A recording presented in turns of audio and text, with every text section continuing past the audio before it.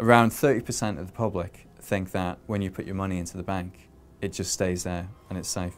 And you can understand why, because every child has a piggy bank where you keep putting money in, and then when it's a rainy day you smash it and you take that money out and you spend it. The other 60% of people assume that when you put your money in, that money's then being moved across to somebody who wants to borrow it. So you have a pensioner who keeps saving money her entire life, and then her life savings have been lent to some young people who want to buy a house. But actually banks don't work like that. About 97 to 98% of money that's created is created as bank debt money, you could call it, when banks issue money into circulation as loans, essentially. This is a very poorly understood fact. It's not a conspiracy theory, it's not a crackpot theory, it's the way the Bank of England describes the process. When banks make loans, they create new money.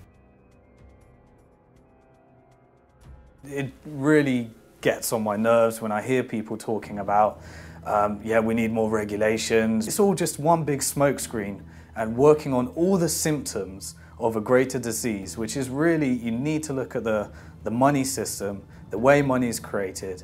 And if we don't want any debt, then we're essentially saying we don't want any money and we want a moneyless economy with the exception of the 3% that's created debt-free. It's a paradox under the current system. If we as the public go into further debt, then that's going to put more money into the economy and we're going to have a boom. When you have a boom, it's easier to borrow, so people get into even more debt. And eventually, this cycle continues, it gets easier and easier to get into debt until some people get over-indebted and then, they default. They can't repay their mortgage. That's what happened it happened first in subprime America. And then, that just brings through a wave of defaults which will ripple across the entire economy. The banks go insolvent, then we're into a financial crisis, and then the banks stop lending. People lose their jobs, and then they become even more dependent on debt just to survive, basically.